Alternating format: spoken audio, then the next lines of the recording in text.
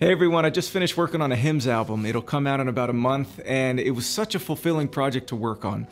You know, these are songs that I've been familiar with, a lot of them since I was a kid.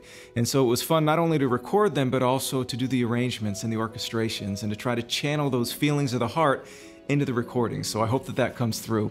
But I'm really excited about two of the songs. One of them is the familiar hymn, Be Still My Soul. I love that song, I love the message, and it was so much fun collaborating with Simply 3 on this particular song. Love those guys. I'm excited for you to hear that recording. And then the other song that I'm so excited about is a Coldplay song. It's a song of theirs called When I Need a Friend. I heard it for the first time about 3 years ago when they did a live stream of their concert, I think it was in Jordan, and the song, I was like, oh my gosh, that's the most beautiful prayer I've ever heard in my life.